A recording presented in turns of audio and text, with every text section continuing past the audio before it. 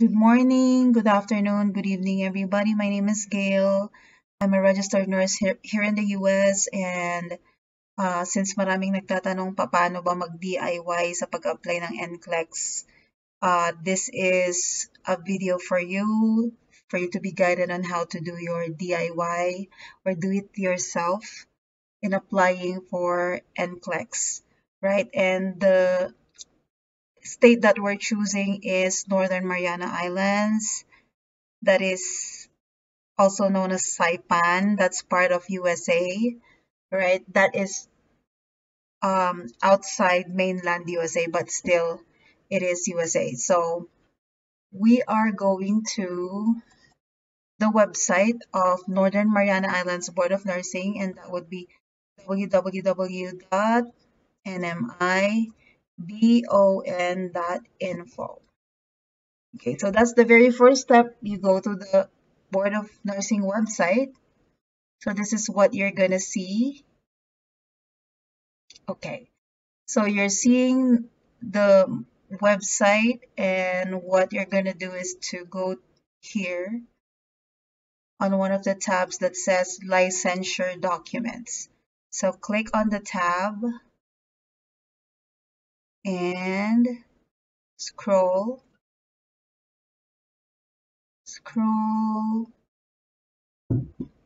and look for two documents.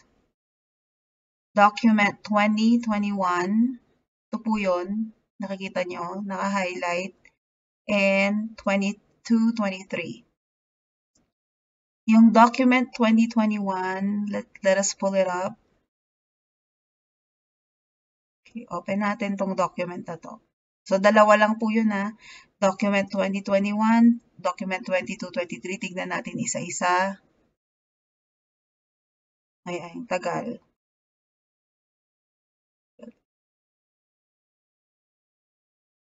Pause ko muna.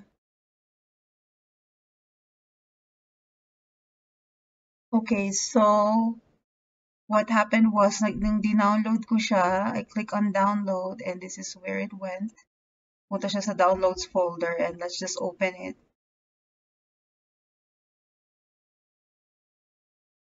Okay.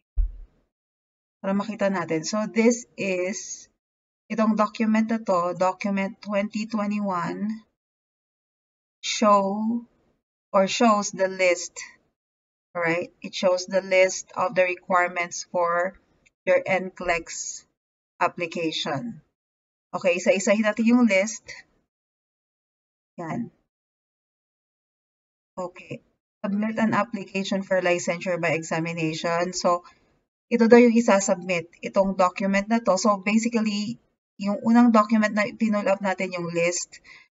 Bago ko itutuloy ito, pupunta muna ako dun sa second list or second na document para hindi tayo malito. Okay, let me open the second one, which is document 22-23.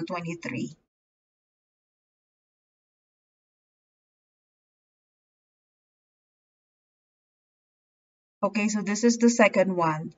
So yung pangalawang document na dun sa two documents that you need to open, ito yung pangalawa. The second document is the application form itself. Okay, so all you need to do is to fill it out with the right information. So if you're choosing RN application, of course, that's what you want. Magre-registered nurse ka, then you have to check registered nurse. And then fill out the information as to name, address, city, and state.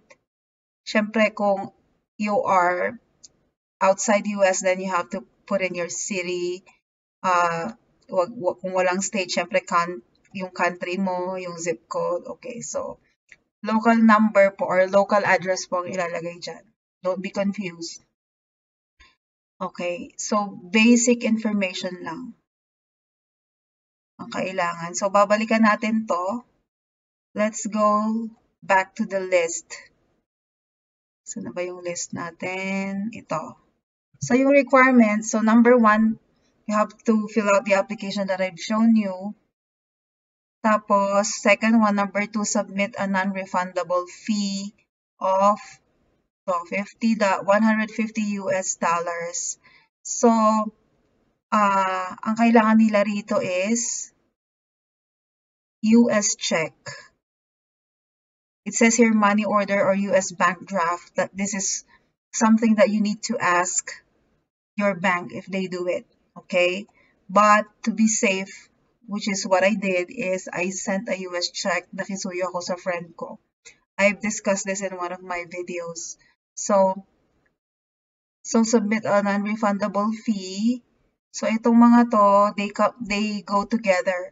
Yung application form nyo, yung cheque, kung cheque yung gagamitin, certified or submit a certified and true copy of birth certificate. Siyempre, tayong mga Pilipino, what we submit is yung PSA birth certificate na. Okay? PSA birth certificate. Submit certified or true copy of marriage certificate if your name changed due to marriage or if divorce.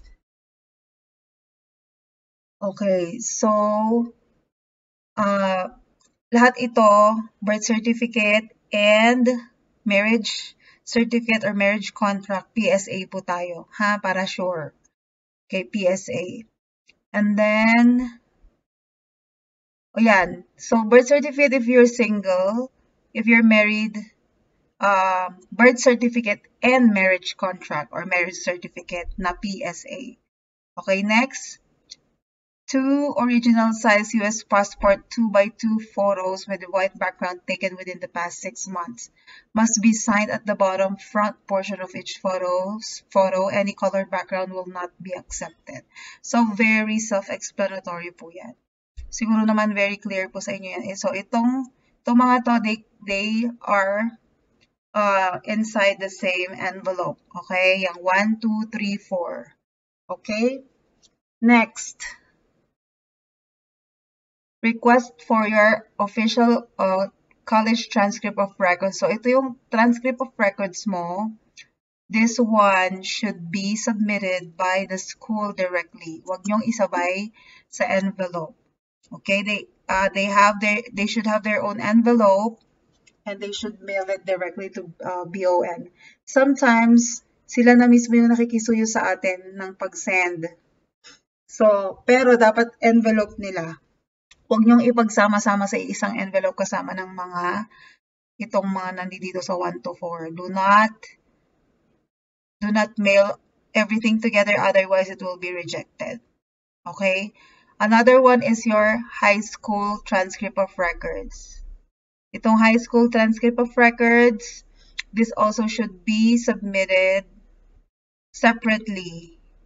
And it should be submitted directly by the school. Again, kung ipapakisuyo nila sa'yo, it has to be through their envelope. Okay? Dapat naka-envelope nila yan.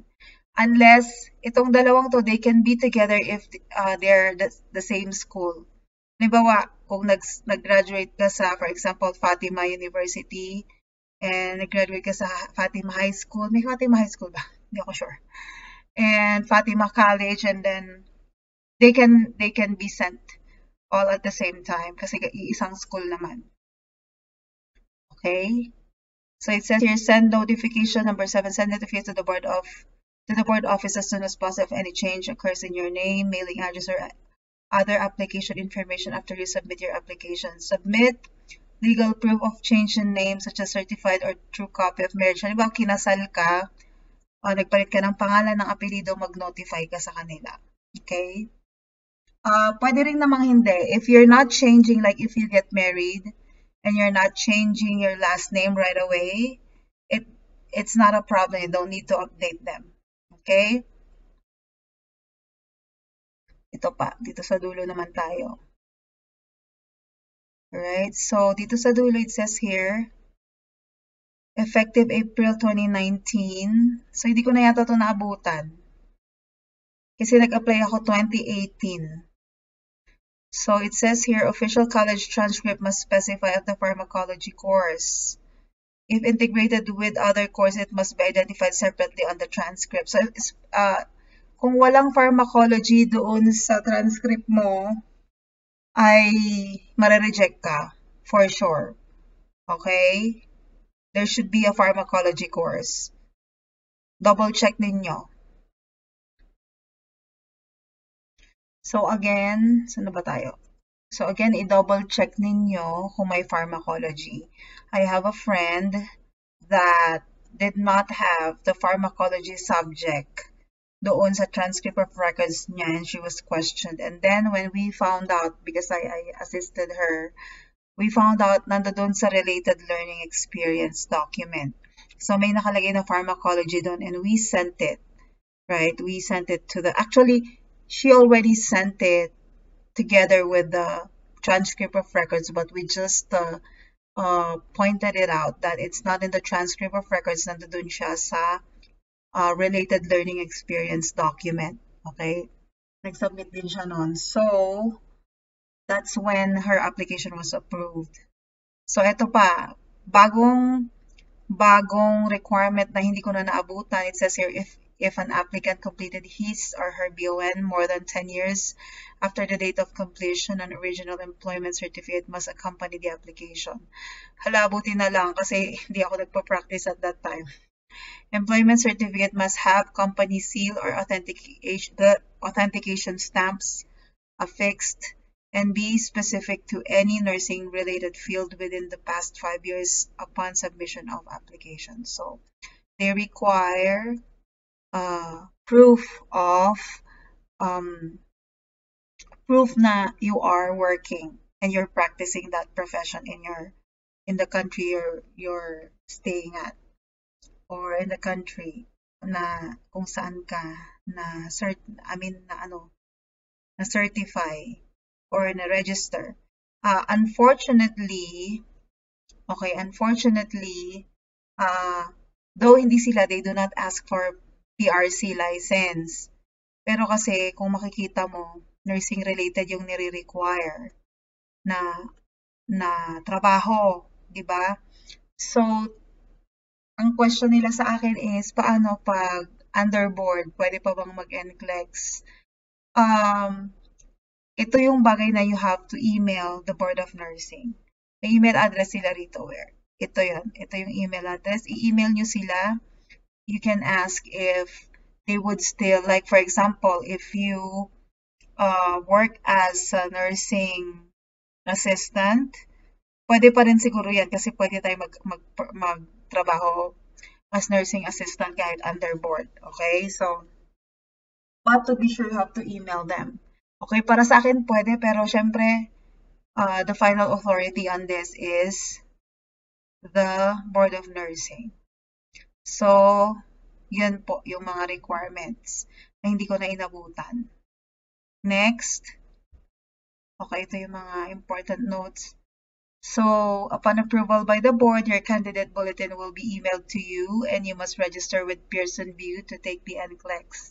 So, ganito siya. Mag-i-email sila sa'yo once you get approved. Wala nang iba. So, make sure that you're putting in your email address. Saan mo ba ilalagay yun? Dito mo siya ilalagay sa isang document. Ito.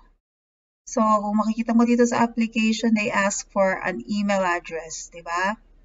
So, you have to put in a working email address and something that you always access. Yung hindi ka mamamroblema sa pag-access. If you have to establish yung authentication, ano ba tawag doon? Double authentication or two-step authentication or notification. Parang ganon. Parang just to make sure that this is accessible, it's not easily hacked or whatever. Kasi otherwise, hindi mo malalaman kung pumasa ka or, if they approve you or not. Next. So, saan na ba tayo? Next tayo is, so yun, i-email nila kayo. Once na nakapasa ka na, you have to go to pearsonview.com. Puntahan mo tong website na to, yung Pearson VUE na to, which is, hindi ko siya bubuksan yan para hindi kayo malito. Kasi I'm just focused on the website itself. The BON website. So, when you get the approval, go to pearsonview.com. Dito ka na magre-register. Okay? So, there is a required fee. Alright? So, once you pay or you register, you receive your ATT or authorization to test. It says here, watch for the test service to send you authorization to test, provided that you give your email address at the time of registration. So, Pearson VUE na yan. I'll be creating a separate video for this. So, you must register your, okay, sabi dito, bibigyan ka ng ATT, i-email ka nila. You must have your ATT with you when you go to the test center for the exam. You will not be admitted without it. Follow the instructions. Okay, so yan. The email address indicated on the Nclex application must be the same when registering with Pearson VUE. So, same email address lang po para wag na kayong magka-problema. You have to schedule the exam. Okay, so ATT, magre-register ka ng ATT mo, may bayad yan. Okay? Sa akin dati, $200. Okay? And then another thing that you need to do with Pearson VUE is you have to schedule your exam upon receipt of your ATT. So, pumunta ka na nga sa Pearson VUE, di ba? Nakapasa ka na. I mean, hindi ka nakapasa, kuha ka na ng approval from the BON. So, punta ka na kay Pearson VUE, register ka dyan para magsa-sign up ka, and then, makakakuha ka ng email na meron ka ng authorization to test. So, once may authorization to test ka na, you have to schedule your exam. Upon receipt of your ATT, you can choose your date. So, magpapakita siya na options para sa gusto mong date when to take your Nclex exam, and that's another fee or another payment. Sa akin dati is $150. So, I'll be creating another video for this para makita natin kung ano na ba yung updated na fees. Okay? So, after mo maset na yung exam mo, alright, you will be, okay, after you sit the exam, it says here, your board will mail, ano ba? Bubulol ako, sorry po. The board will mail your license if you pass the exams, or a regret letter, which is ayaw nating mangyari to. Okay, dapat pasado lang lagi. Test results are not given by email or by phone. So, i-mail sa'yo yung license, which is di naman ginawa sa akin kasi, ewan ko, hindi na mail sa akin. And then, wala din akong syempre, nakapasa ako, take 1, so hindi naman ako nakatanggap ng regret letter. Test results are not given by email or phone. Official results will be mailed to you approximately 6 weeks after the exam. Okay, so yon, hindi nangyari to sa akin, and hindi ko alam kung bakit. How did I know that I passed? I knew that I passed kasi nagbayad ako ng fee doon sa, paano ba yan? Paano ko ba nalaman? Doon sa Pearson VUE, meron silang unofficial results after 48 hours. Okay? So, didiscuss ko rin yan sa different video. So, for the retake naman, sabi dito, per NCSB and Pearson VUE policy, there is a 45 days between each exam. So, halimbawa, bumagsak ka, within 45 days, makapag-exam ka. Ay, ibig ko sabihin, hindi within 45 days. Ibig sabihin, mag-antay ka ng 45 days bago ka mag-exam ulit. Okay? And then, there's a retake document. Submit the document 25 retake. To original US passport photo with male background within the past 6 months must be signed at the bottom front. Any colored background will not be accepted. You do not need to resubmit your credentials. Follow VUE registration procedure. Your eligibility will be changed once you complete the 45 days waiting period after failed exam. So, wag na nating pagtuunan ng pansin tong retake. Dapat first take lang po tayo. And I wish you all the best. God bless you sa mga mag-take ng Nclex exams for March yata yun, 2023. Yung bagong Nclex. I wish you all the best. Kaya nyo yan. Especially tayong mga Pinoy. God bless you all. And syempre sa mga, for other nationalities, I wish you all the best. Thank you so much for watching and have a great day. Okay, pahabol lang po pala bago ko makalimutan, I have to just go through the application form quickly, okay? I suggest that if you're doing a DIY, just always read the instructions. And if you have to repeat reading everything, that's the safest way, okay? So ngayon, puntahan natin, let's go through the application form. Basahin natin ang lahat. So this is the address of Northern Mariana Islands Board of Nursing. And then it says here, read all detailed instructions. If you'll notice, the instructions in here, nandoon na sa isang form, sa isang document pala, yung document 2021. So, it says here, submit the appropriate fee of $150. Payment must be made payable to NMI BON or NMI Board of Nursing. It says here, U.S. Postal Money Order or cashier's check from U.S. Bank. Off-island personal checks are not accepted. Okay, so ang pagkakaintindi ko dyan is just U.S. Any non-U.S. payment option will not be accepted. That's how I understood it because I asked our local bank and they don't do anything dito sa mga payment options dito. Attached to passport type photos taken within the last 6 months. So meron kang dalawang photos dapat nakasali dito. So, ito, optional delivery service pass results. Sa tingin ko, kaya wala akong natanggap kasi wala akong binayaran. It says here, $50 for international. Ang binayaran ko talaga yung $150. $30 for Canada, $27 including USA, including territory. So, ibig sabihin, within US yan. So, please mark 1. So, syempre, registered nurse ang pipiliin natin. Unless mag-LPN ka. Name, first name, last name, first name, middle name. Okay, kompleto dapat yan. Address, date of birth. So, yung address mo should be your city. Kung nasa US ka, di may state, country, zip code. Kung may social security number ka, di ilagay mo. Kung wala, huwag mo ilagay. NA lang yan.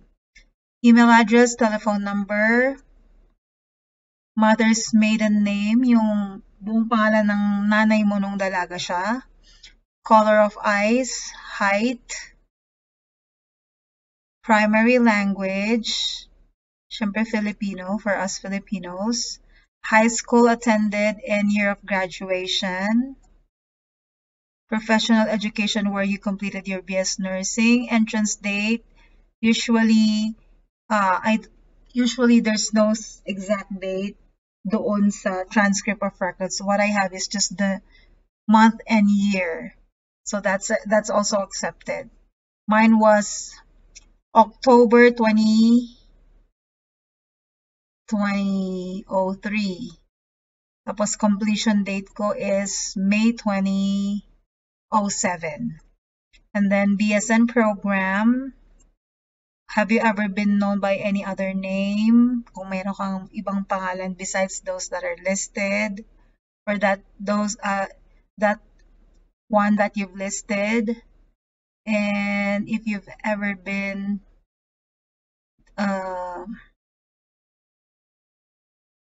okay, so it says here if you've ever had a disciplinary proceedings against any license as an RN, LPN, or any healthcare related license, including revocation, suspension, probation, voluntary surrender, or any other proceedings in any state or territory or country. O yan. So, kung meron kang naging problema, like problems with the practice, then you should state it. And unfortunately, baka maging problema to pag meron ka niyan. And if you've ever been convicted of any crime other than traffic violation, and have you ever sat for the Nclex RN exam? Lagay mo rin dito. Signature in full, yung complete signature mo, yung ginagamit mo sa bangko, and then date it. And don't forget to have your form notarized. Ipanotary nyo agad, and then email nyo agad. Huwag nyong ipanotary, tapos i-mail nyo after ilang buwan pa. So, dapat very updated yung form na if i-sendin nyo. Alright, so please check on the link na ilalagay ko dito sa description ng video for the website for Northern Mariana Islands and Pearson View link. So I'll be putting that in yung mga links na kailangan na diniscuss ko dito. I'll be putting that below this video in the description box. So again, thank you so much for watching and have a great day. You can post your comment. You can post comments if you have any questions about this video or any other videos in this YouTube channel. Thank you so much and have a great day to you all and God bless.